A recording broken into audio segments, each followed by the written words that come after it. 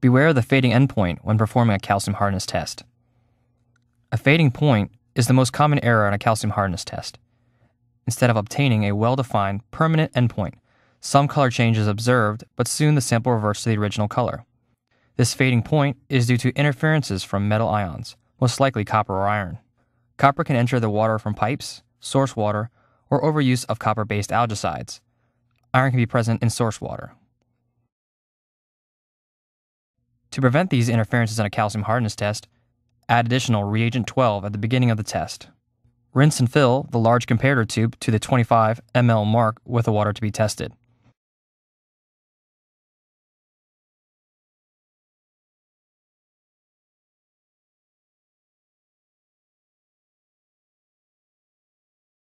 Add 5 or 6 drops of reagent 12 to the sample before adding the buffer and indicator.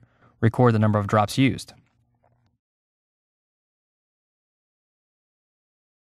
Swirl to mix.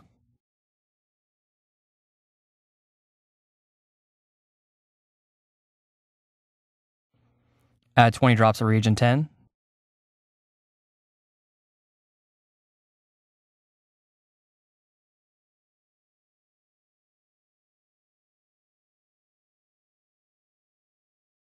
Swirl to mix.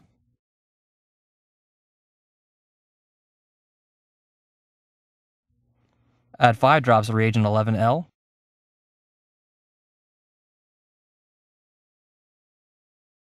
Swirl to mix.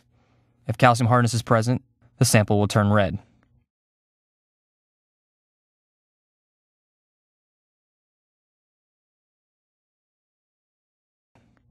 Add reagent 12 dropwise. After each drop, count and swirl to mix until the color changes from red to blue. Add the number of drops used in this step to the number of drops reagent 12 used at the beginning of the test, then multiply the result by 10. Record the result as parts per million calcium carbonate.